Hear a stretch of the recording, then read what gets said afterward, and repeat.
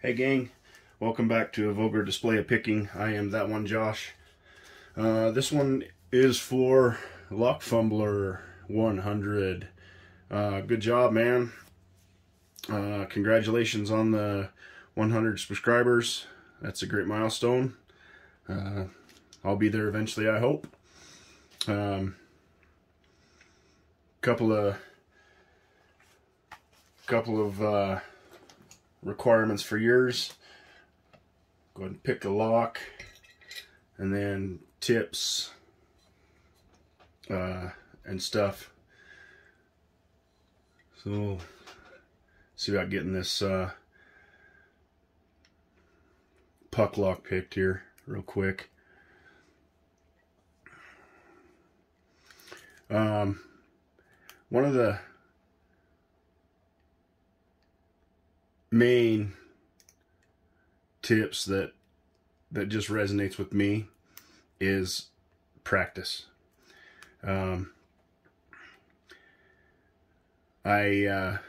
a long time, you know, I bought all the tools and had all the locks, and man, I'd watch every video there was out there.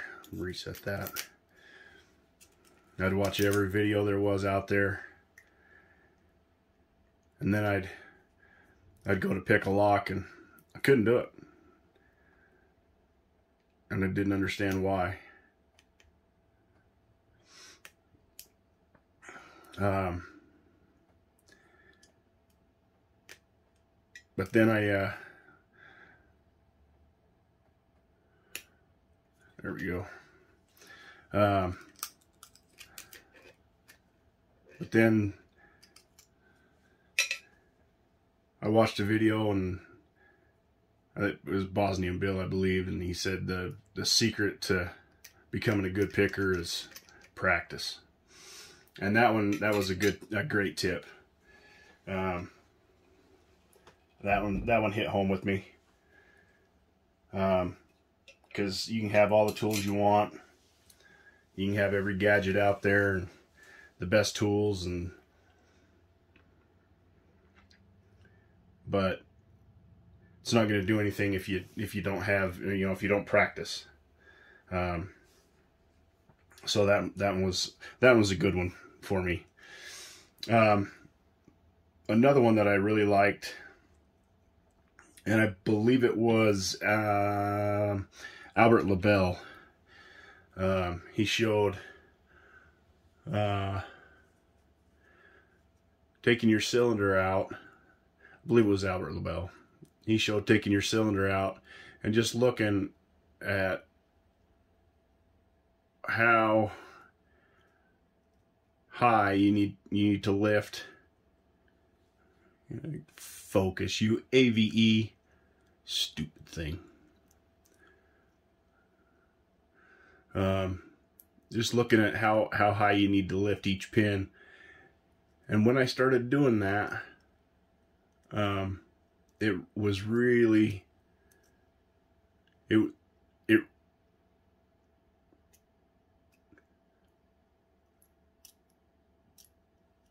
was really cool to me how little effort it took to overlift pins, to get a pin to shear line.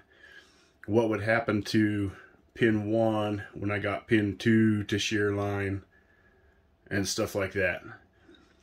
That helped me a great deal. And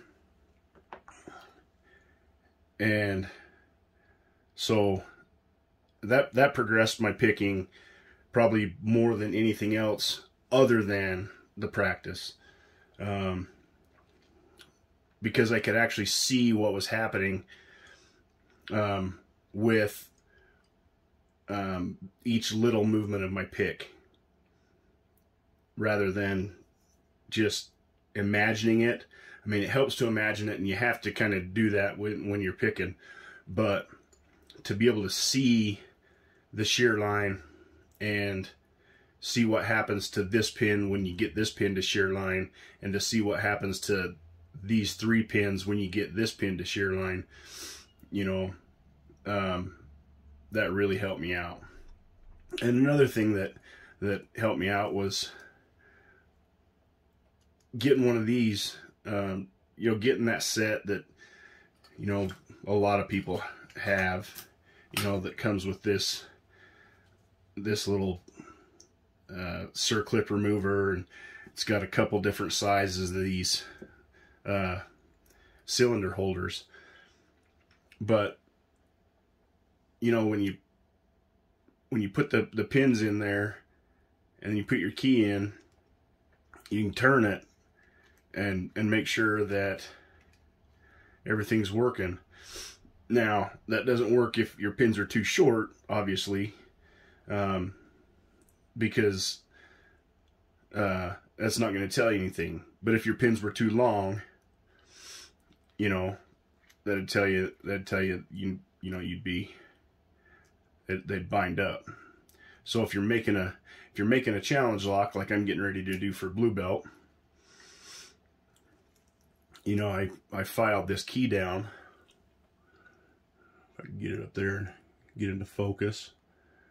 I filed that key down in a couple of different spots, and I put the pins in there, and I put the pins in, and I'd file the key for a minute, and then I'd put it in and give it a turn, and once I got it to where it had turned, I knew I was okay. So that was kind of cool too. So there's a few tips and a lock picked for Lock Fumbler 100 giveaway. Again, congratulations on your achievement. Good luck to everybody on the giveaway, and thanks for sticking with me. Peace.